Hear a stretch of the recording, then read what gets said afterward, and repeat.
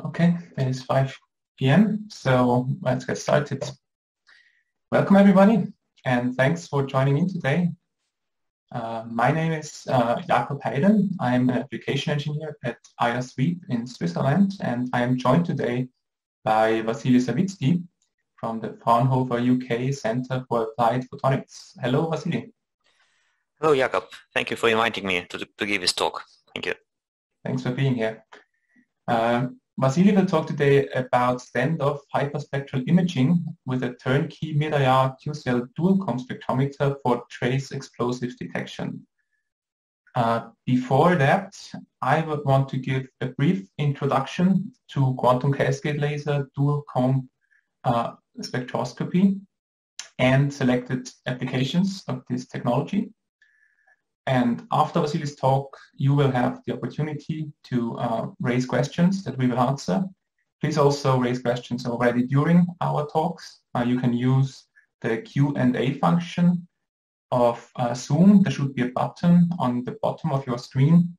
Please use that, the Q&A button, to raise questions. So what is dual quantum cascade laser frequency comb spectroscopy? Well, at the heart of the technique are quantum cascade laser frequency combs. Those are semiconductor laser sources that emit in the mid-infrared spectral regime, and rather than emitting a single wavelength, they emit over a broad spectral range at very well-defined frequencies. The spectrum of such a frequency comb is shown here. We have very well-defined lines. And in dual-cone spectroscopy, we use two such lasers, and we overlap them on a beam splitter, then send them through a sample and detect it on a single point detector. What happens if you overlap these laser fields is that they will interfere. So each line of one laser, the red in this case, would interfere with a neighboring line of the second laser. And since they are at a different frequency, it means that this interference will be a beating, a sinusoidal beating at a different frequency between these two lines. Now, since we choose the spacing between adjacent comb lines to be different for the two frequency combs, it means that the difference frequency between neighboring comb lines will be different for each of these teeth. You see it becomes bigger as you turn to the right. And that means that we can distinguish them in the radio frequency spectrum on the detector. So in effect, what that means is we can detect the infrared spectrum by recording this radio frequency spectrum on the single point detector without needing any kind of dispersive element, interferometer whatsoever, and no moving parts. So what that means is, this has, of course, implications to what you can do with that. And first, this spectrum is very fast, right? So you can record a full spectrum in as little as 4 microseconds. And you can, since you do the entire spectrum in one shot, you can apply this to experiments that are non-repeatable.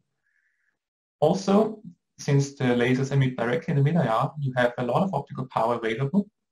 So you can penetrate optically thick samples, such as water, for example. And finally, you also have a very high spectral resolution. Some numbers: you typically have about 50 to 100 milliwatts of optical power available for your experiment. The spectral coverage of a single laser module that you can exchange is 60 wave numbers. This goes up to 100 wave numbers currently for some laser modules. And you can have laser modules centered anywhere between approximately 2,200 and 900 inverse centimeters. The spectral resolution of each individual comb line is about 3 times 10 to the minus 4 inverse centimeters. And the spacing between lines is 0.3 wave numbers. The time resolution I mentioned is 4 microseconds. And in this short time scale, you can achieve a noise floor in your absorption measurement of about 0.01 OD or 0.01 absorption units. And if you integrate for a longer time, you can reach noise floors on the order of 10 to the minus 5 absorption units. Here you see a picture of the Iris F1 spectrometer, but there's also another version of this spectrometer that is the Iris core coupled with an Iris detect. So here on the right you see the Iris core. This is really just the receiving bay for those laser modules. So this way you have the maximum flexibility to integrate this in any kind of setups that you might have in your laboratory. It's about 30 by 45 centimeters and 30 kilograms in weight.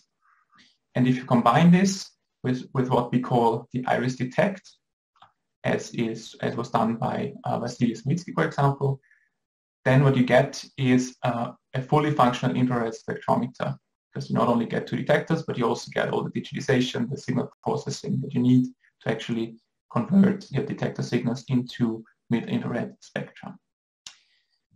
The Iris F1 and the Iris core have been applied to a wide range of applications.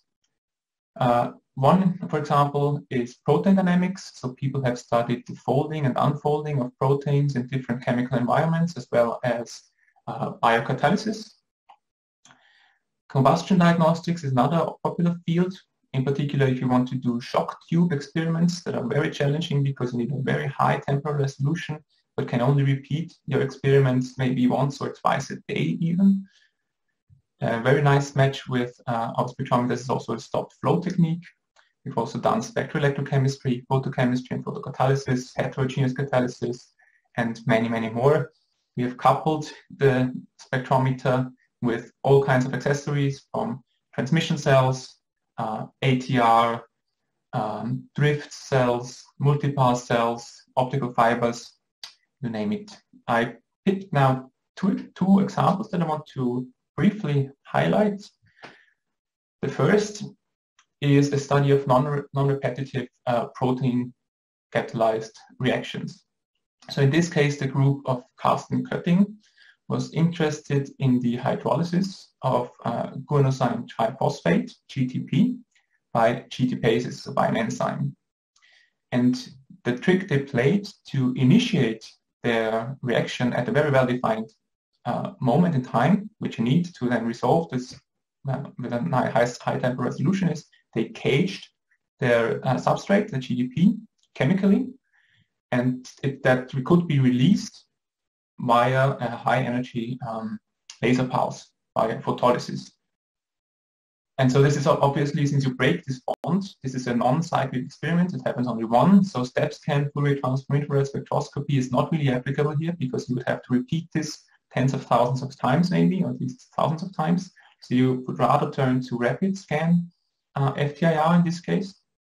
Here your time resolution is typically limited to 10 milliseconds. And if you go to these short time scales, you will oftentimes be limited by a very poor signal to noise ratio. So in the paper in analytical chemistry, the group of Carsten Kötting showed really nicely that the Iris F1 can step in here very, very effectively. So this is a kind of spectrum that they got in one shot. The color encodes, in this case, the absorption, which is on the milli absorption unit range here, so 10 to the minus 3. And you see the spectrum being resolved on a 10 to the minus 2 milliseconds, 10 microsecond scale over the full range of 60 wave numbers. If you're interested in this kind of applications, I really want to encourage you to visit our website and rewatch the webinar that was given by Carsten Kötting on the topic, and browse, of course, through all the other applications that we have there. The second field of application that I want to talk about briefly are our high-resolution measurements. If you talk about high-resolution infrared measurements, you typically talk about gas phase spectroscopy, because then you have very narrow absorption lines. And typically these absorption lines are much narrower than the spacing of 0.3 wave numbers of our cone lines by which you sample your spectrum. So you can easily end up in a situation where you would miss an absorption line completely and be blind there, essentially. So what we have to do to use this high spectral resolution of the cone line over the entire range is we have to sweep the center wavelength of each of these lines across the gap between two lines.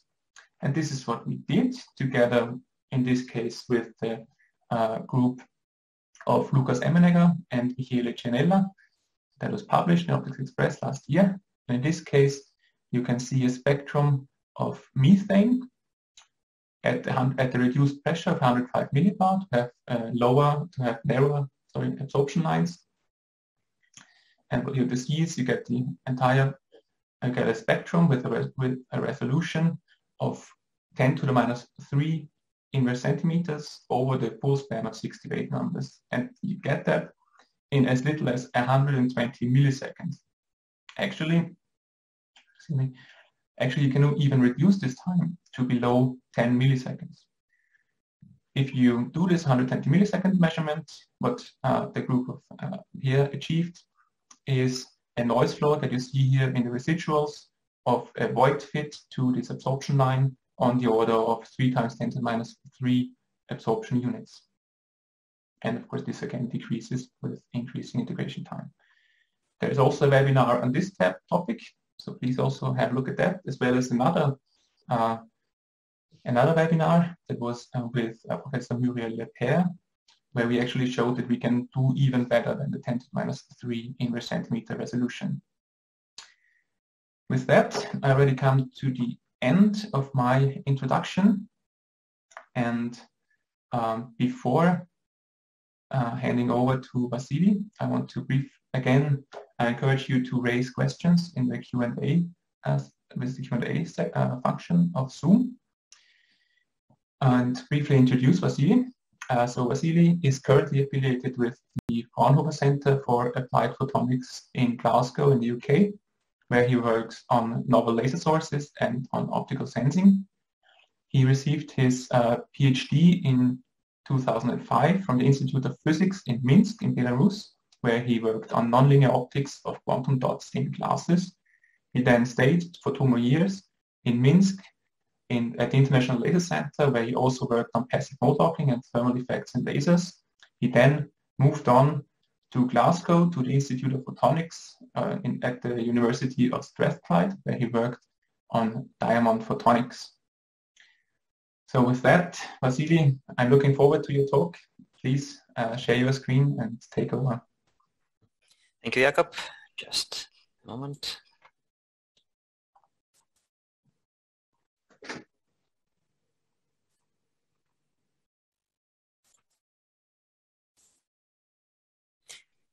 Yeah, I hope you can see my screen at the moment. Good afternoon, everybody. Yeah, my name is Vasily Savitsky. Thank you, Jakob, for giving me an opportunity to make a presentation during this webinar. I'm with the Fraunhofer Center for Applied Photonics in Glasgow, and hence the tartan behind my back. So today I'll speak about. First of all, I'll talk about motivation behind this research, spectroscopy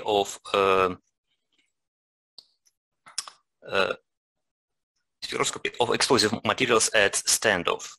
Then I'll present you experimental setup and describe the methodology behind these measurements. Then proceed to experimental results in static regime and in scanning regime, and finish with some summary and conclusions. Unfortunately, in recent tragic events in cities across Europe and in many other locations across the globe, when individuals are able to move freely across a city, like in case of Manchester attack or in Brussels, or drive a car like in terror attack in Glasgow airport, with explosive materials either in a backup or in a vehicle. So these events demonstrate that there is a urgent need for improved explosive detection and identification system across a range of use cases. At the moment, there are 2 well-developed and routinely used techniques for identification of explosive materials in the field. These are Raman and Fourier transform infrared spectroscopy, or FTIR. The examples of commercial devices are, for example, thermoscientific Thirst Defender or Hazmat ID by Smith's detection. FTR spectrometer requires a sample to be put inside it for analysis, and the range of Raman spectrometer available commercially is very limited. So there is a clear demand for highly sensitive spectrometers capable of fast identification of harmful materials at standoff. At the research level, two technologies based on optical methods are pursued at the moment. These are UV Raman standoff detection, which requires high energy UV lasers, which poses some eye safety issues. And the second technique is infrared backscattering spectroscopy, or IBIS, with QCLs with fast wavelength tunability using mechanical wavelength sweep. In addition to some issues associated, obviously, with mechanical nature of wavelength scanning element, such system often use quite expensive mid-infrared or far-infrared focal plane array detector. So there is still a demand for more research to be done in the area of standoff high-sensitive spectroscopy of harmful materials. So this is the reason why we believe that a marriage of this new fast dual-com spectroscopy technique, developed and commercially available from Irish Sweep, with a scanning system developed in Fraunhofer, UK for far-infrared lasers, is a natural choice for such standoff spectrometers. The flexibility of Irish Sweep system for integration with a scanner gave us a possibility to develop this lab-based dual-com scanning spectrometer. So now I'll briefly describe the main components of the system. First, as Jakob mentioned, the so-called iris core component, or laser sources. In our measurements, we used two exchangeable modules with a frequency comp centered at 1240 and 1300 inverse centimeters. The first one had output power of 60 milliwatts, and the second one 20 milliwatts. Unfortunately, due to non-optimized optics used in our scanner, this power dropped to about 15 milliwatts and 6 milliwatts correspondingly on the target. The beam size was between 0.6 and 1 centimeter at the distance of 3 meters. IRIS detect, another component of the system, we used MCT detectors with a bandwidth of about 1 gigahertz. Next component is scanning system. It is consisted of projection galva pair for scanning in X and Y direction, and collection optics comprising a telescope and a set of lenses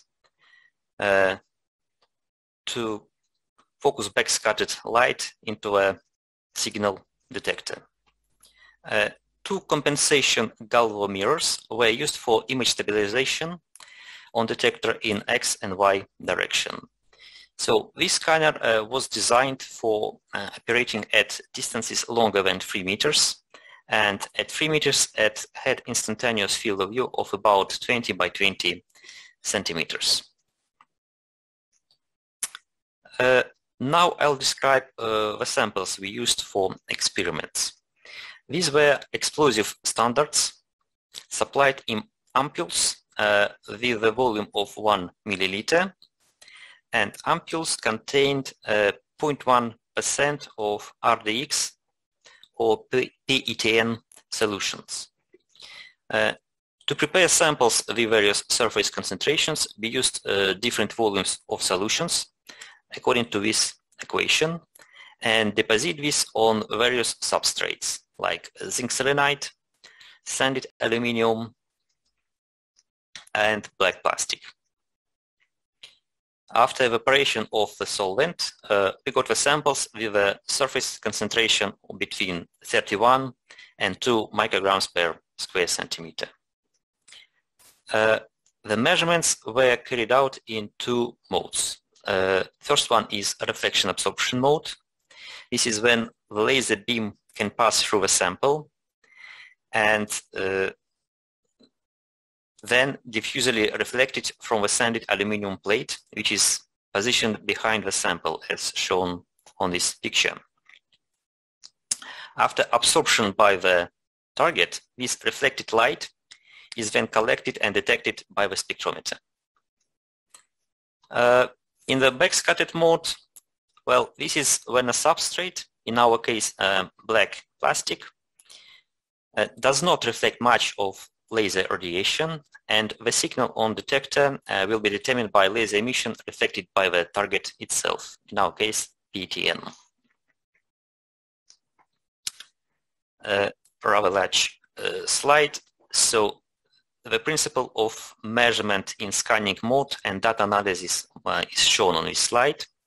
So after initial, the so-called background acquisition, where when we measured the background or reference spectrum of just sanded aluminum plate, sample measurements start. So after scanner moves laser beam to a certain position, sample acquisition of this certain point starts. Each acquisition took about 2 milliseconds. So we have 2 millisecond measurement time per point in space. Since, as Jakob mentioned, each spectrum takes 4 microseconds to be acquired, during this 2 millisecond measurement time, we could acquire about 500 spectra from each point. After that, we did averaging, calculation of standard deviation, and spectral smoothing, accounting for standard deviation. Spectral smoothing allows us to reduce the speckle of a system, and all these procedures were carried out using IRSweep software. Then, and this was already done by Fraunhofer, we carried out spectral processing, subtraction of baseline using the so-called asymmetric least square smoothing algorithm, and calculation of so-called Pearson correlation coefficient, i.e. the statistical correlation between measured dual comp spectra and those of the same sample measured with standard FTR spectrometer, in our case Agilent 630. Then the process is repeated again until all the points are scanned. After that, we plot the so-called heat map, visualizing the values of Pearson correlation coefficient using traffic light system. In static mode, no scanning is done, hence the name. The beam is positioned on the sample, and 8 millisecond acquisition is taken, with 30 acquisitions in total. The data analysis algorithm is the same in static regime. So next slides are the results of measurements in the static mode. First, it is a RDX on zinc selenide substrate in reflection absorption mode at the distance of 3 meters. Samples with various surface concentrations between 31 and 2 micrograms per square centimeter were measured. Here's a red line. This is the results of dual-comp spectroscopy measurements. And these measurements were compared with those spectra measured by a standard FTR spectrometer, black lines here. The corresponding correlation coefficient between these two spectra are shown, and they change from 96% to 86% as the concentration goes down. This shows a good agreement between the two types of measurements, TCS and FTR. Despite lower signal-to-noise ratio for smallest surface concentration, which is 2 micrograms per square centimeter, which we measured, we obtained relatively high R number, 0.86, which indicates that in principle the actual detection limit in the static mode might be even lower than that. In the same static mode, we carried out the measurements of PETN on zinc selenide substrate and on sanded aluminium with surface concentrations of 3 and 7 micrograms per square centimeter. Again, good correlation between 91 and 94% between dual comb spectra and FTR reference are clearly visible. Another example in static mode is the measurements of PETN with surface concentration of 5 micrograms per square centimeter deposited on black plastic. This time the measurements are done in backscattered mode. As you can see, with no sample, so red dots here, black plastic plate has very little reflection, about 1%. With the PETN deposited on the surface, the majority of signal comes from the sample, i.e. PETN. So this is blue line here, with 4 to 6% reflectivity coefficient. This reflectivity spectrum, blue line here, was compared with the one available in literature. This is of PETN reflected from black aluminium, black dots here. After baseline correction and subtraction, we compared these two spectra and found good correlation between them, DCS and FTR measurements of about 90%. Finally, some examples of measurements in scanning mode. First, RDX on zinc selenide with a surface concentration of 31 micrograms per square centimeters. The scan is done in 2.7 seconds. On the left, you see some examples of absorption spectra measured using dual comb technique without baseline correction. So what is shown here? The spectra are presented before laser beam hit the sample, timestamps about 0.02 to 0.004. So these lines here. At the position of the beam on the sample, so timestamps of about 1.11 and 1.12, red and blue lines here. And at the position of the beam again away from the sample towards the end of the scan, timestamp about 2.64 seconds. This thin purple line here.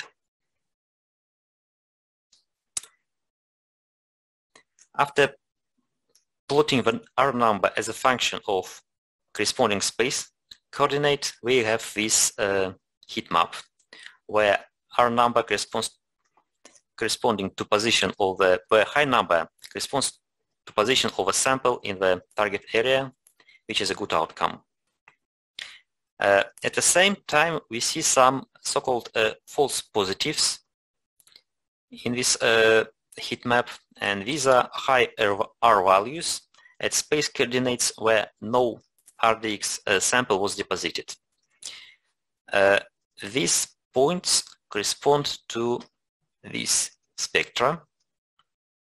As you can see, these are basically straight lines, but for some reasons, after our automatic baseline correction algorithm, we calculated rather high R numbers. And this means that obviously we must use develop more robust method for baseline correction in future.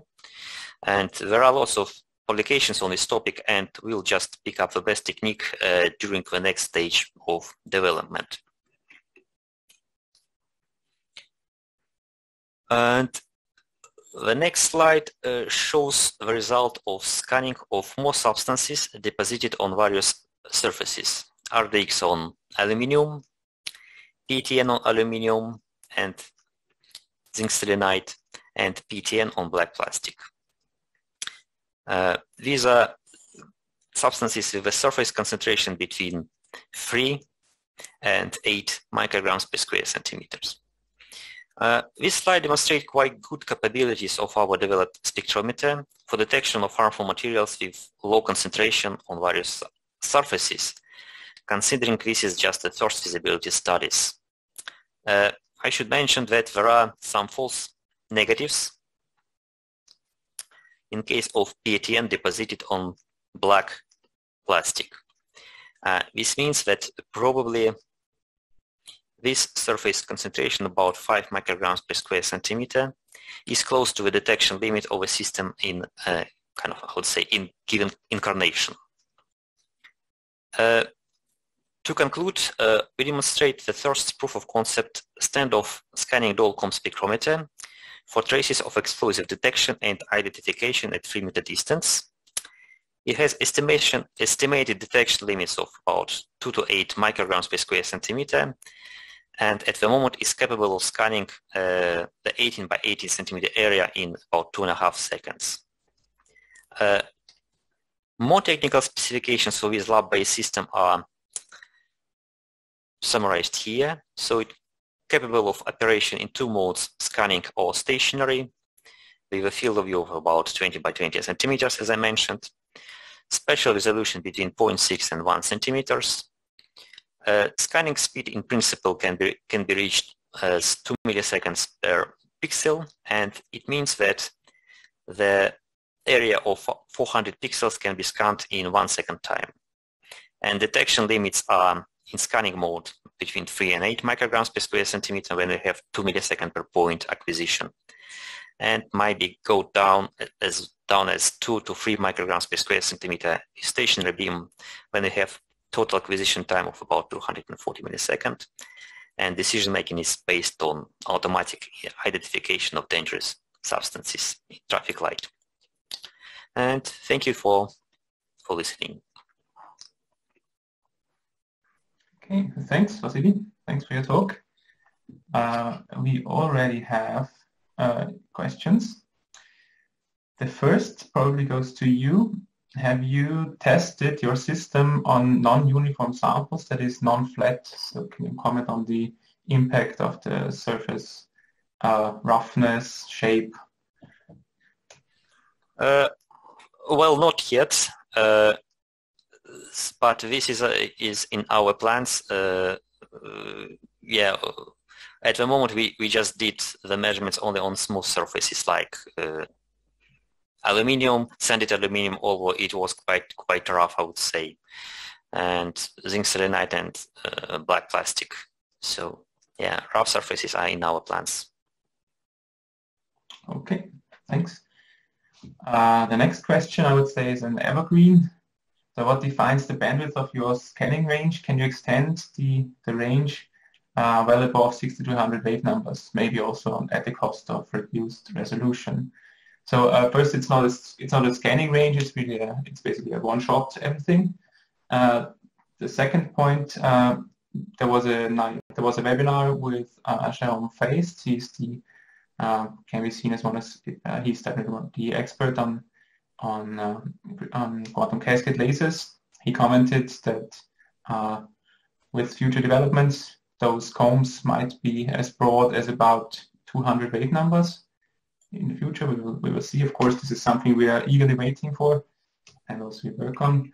The other thing that I want to mention here is 2 things. Of course, you can extend it by exchanging your modules and repeat your experiment. That's what you can do already now.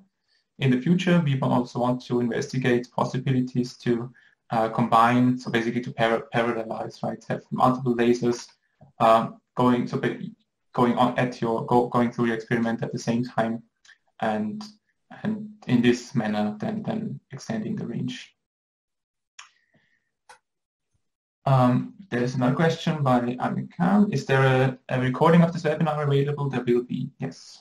It's going to be available through our homepage and our YouTube channel. Okay. Okay, there is another question here. It is okay. How does your the dual comb approach that you have shown, how does this compare to other to the other techniques that you have mentioned in the introduction? To I guess so Raman, I guess, and the ECQCL approach. All right, I can just show you example. Well, in terms of Raman technique, I suspect the best results are still to come. I understand at the moment sensitivity of this method is relatively low in comparison with IBIS technique, and you need quite powerful pulses in UV spectral range. In terms of IBIS, the most recent results obtained by US Naval Research Laboratory are as follows. They used QCL source with MEMS wavelength scanning technique with a power of 350 milliwatts.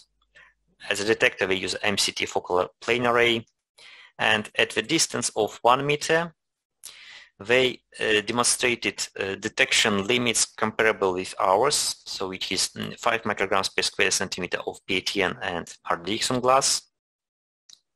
Although the measurement time, in this case of the detection area of about 5 centimeters, was significantly longer, at about 25 seconds, and the authors claimed this is limited by the QCL wavelength tuning speed. So these are the best results obtained to date with alternative techniques. There is another question that just popped up. Which detection limits are required for real-world applications? Well, based on literature data, unfortunately, I'm not experienced in all these numbers myself, but based on literature data, it is assumed that surface concentration of about 5 micrograms per square centimeter are equivalent to the residues the individual can leave with a fingerprint on the surface. So really traces of explosive materials on surfaces left by your fingerprint should correspond to this sort of surface concentration. So we are rather close to real life situations, although obviously testing on real life objects would be the best option to figure out the applicability of this system for field applications. Then maybe before following up on that, a question from me actually. So what do you think of the to get there and to have a real world applicable an instrument that you can apply to the real world? What do you think are the steps that are still required and the most challenging ones? Right, I think there are this can be split into 3 stages. First, it is further development of your sources. As you mentioned, the best option would be to combine several QCLs with wider spectral range on one platform, and without compromising the time which requires to acquire one spectrum within the whole spectral range. So the wider the range, the more kind of harmful materials we can detect in one go, and the more reliable data we can get. So this is in terms of sources. The second one is in terms of the software. As you saw, the data analysis is still lacking some reliability. So we need to improve, as I mentioned already, baseline correction algorithm, improve speed at which these background spectra are corrected, targeting, for example, real-life mapping of the R numbers in the heat maps. And the third one is move towards more field-friendly system. Would be absolutely beautiful if we could get rid of water cooling of your system, because water cooling limits applications in many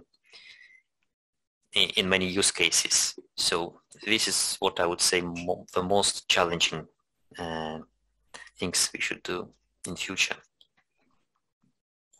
Then before closing, there's a final quick question that I think is easy to answer for you. The plots you show, in the plots you show, comb spectra appear to be more noisy than FTIR. What is the reason for that? Well, don't forget, we do the measurements at standoff at the distance of 3 meters. And in case of FTR, this is a standard commercially available spectrometer. We've polished this optical design and detection system. Although even with FTR, it took about, I think, 10 seconds to acquire one spectrum due to a high number of averages taken. In our case, we aimed for as quick as possible scanning of the area. That's why we limited ourselves only to 2 millisecond acquisition per point, and hence we have quite noisy spectra at the cost of. So we have faster scanning at the cost of a bit higher noise in comparison with FTR. And at the same time, we did the measurements at 3 meter distance. Okay, so there was one more that's, I think, also easy for you to answer. How hard was the integration of the dual-com source with your scanning optics? Well, the scanner was already designed for mid-infrared sources, so to be honest, this was quite straightforward. And it took some time to align the system for this specific source, but in the end it was quite a pleasant experience, to be honest. So no challenges here.